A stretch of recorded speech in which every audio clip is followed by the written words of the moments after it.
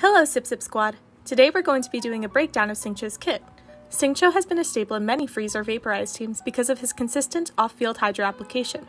The addition of Dendro has also allowed him to be even more useful in Bloom and Fridge teams, so if you're thinking about playing with Dendro, Xingqiu can be a great addition to your team. If you enjoy and want more content like this, then be sure to like and subscribe to the channel. Starting with Xingqiu's base kit. His normal attack, Guhua style, performs up to 5 rapid attacks. Xingqiu's priority, however, isn't in his normal attacks, but rather in his elemental skill and burst. Xingqiu's Ascension 1 passive, Hydropathic, heals the active character for 6% of his max HP whenever a rain sword shatters or duration expires. His Ascension 4 passive, Blades Amidst Raindrops, gives Xingqiu a 20% hydro damage bonus. These passives are pretty good since his Rainsword helps with survivability, while his A4 is a free damage upgrade for his personal damage. His elemental skill, Guhua Sword Fatal Rain Screen, performs 2 strikes that deal hydro damage. After, he gains Rain Swords, which orbit around the active character. His Rain Swords reduce damage taken and increase character resistance to interruption. Along with this, 20% of his hydro damage bonus is converted to additional Rain Sword damage reduction. Note that up to 24% additional damage reduction can be obtained this way. Fatal Rain Screen also applies the wet status onto the character, so be careful using this ability if you're afflicted with cryo. Lastly, his elemental burst Guhua Sword Rain Cutter initiates Rainbow Blade work. This effect allows active characters' normal attacks to trigger continuous Rain Sword attacks that deal hydro damage. The Rain Swords stay at its max number throughout the burst duration. In terms of which talents to prioritize, as mentioned earlier, his normal attacks are last in priority. In fact, you don't need to level it since it doesn't contribute to much, if any, of his overall DPS. Between his skill and burst, it's best to prioritize his burst and then his elemental skill. For weapons, any ER stat weapon works well with him as he has really high energy costs with an 80 energy burst. Another thing to take into consideration is his cooldowns. Both his skill and burst last 15 seconds and their cooldowns are around 20 to 21 seconds. This makes it to where he needs a lot of particles in order to have his burst up every rotation. To start, Sacrificial Sword at R3+ is Xingqiu's best in slot by far. Being able to use his skill twice, especially if you can use it during his burst, gives him both more energy and damage. Not only that, but Sac Sword itself has a high ER substat, which already helps alleviate his ER needs. Remember, however, that this specific to R3+ Sac Sword. At R1 and R2, you will find more difficulty getting the skill cooldown refresh, which makes it perform worse than other 4-star weapons. Outside of Sac Sword, for 5 stars, weapons like Primordial Jade Cutter, Mist Splitter, and Haran are good options for him. Skyward Blade is also an option as well. For 4 stars, weapons such as Favonius or Aminoma work well. Favonius especially is good to use if there's no other Hydra unit on the team. If you're a beginner or you don't have any of the 4 stars mentioned above, you can run R5 Harbinger of Dawn, as it gives both crit and its substat and passive, so long as you stay above 90% health.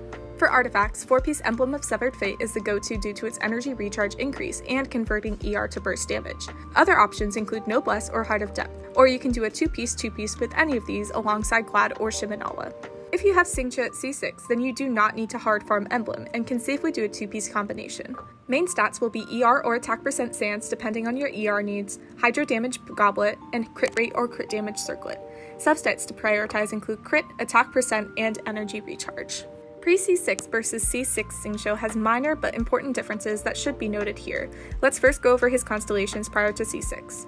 C1 increases the max number of Rain Swords by 1, giving a total of 4 Rain Swords instead of 3. His C2 extends his burst duration by 3 seconds and decreases enemy Hydro resistance when hit by a Rain Sword attack by 15% for 4 seconds. C3 and C5 increase his burst and skill upgrade level by 3 respectively. Lastly, his C4 increases his skill's damage by 50% while his burst is active. These 5 constellations increase his damage output and provide him with more off-field power. Now onto his C6, which is where the difference comes in.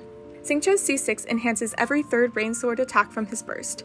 Additionally, this 3rd attack on hit regens 3 energy for Xingqiu. Not only is his burst damage increased, but he's provided additional energy over time. Because of this, his ER needs are notably reduced. With Sac Sword at R3+ pre-C6, his ER needs range from 160 to 180%, and even 200% at lower refinements since Sac isn't guaranteed to proc. At C6, his average lowers to around 130 to 150%. Xingqiu is debatedly one of the best characters in game, and this is reflected in team comps as well. Because he's a Hydro unit, he's very flexible and can fit into many teams with ease. Some of his best teams include, but aren't limited to, Raiden National, including Raiden, Xingqiu, Zhongling, and Bennett, Electrocharge with Beidou, Fischl, Sucrose, and Xingqiu, Double Hydro Vape with Xingqiu, Yulan, Hu Tao, and Zhongli, and Hyperbloom with Xingqiu, Fischl or Kuki, Dendro main character, and Zhongli. Let's show a rotation example for Hyperbloom.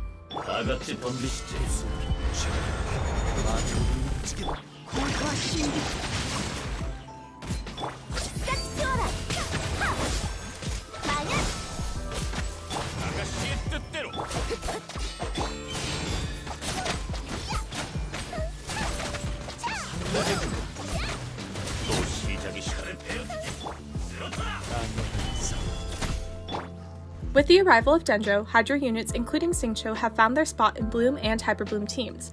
Xingqiu especially excels in Hyperbloom since his rain swords allow him to proc the reaction consistently. Here's a showcase of this mechanic.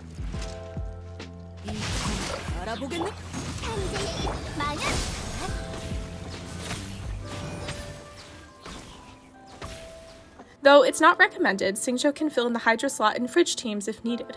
Something like Kaya or Rosaria paired with Xingqiu, Dendro main character, and Kale or Diona, for example, is a solid Fridge team that does decent damage. However, do keep in mind that he excels more in Hyperbloom than in Fridge due to his lack of AoE. This can make it more difficult for him to work in Fridge comps as they rely on both consistent freeze and bloom reactions in order to do well.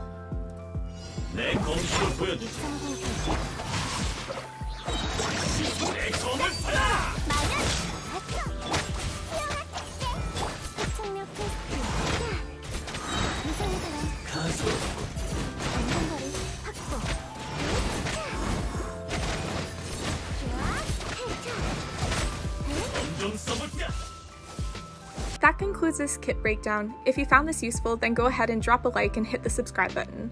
Also, be sure to join the Sip Squad Discord as we have character sheets and channels to help with your builds. Thanks for watching!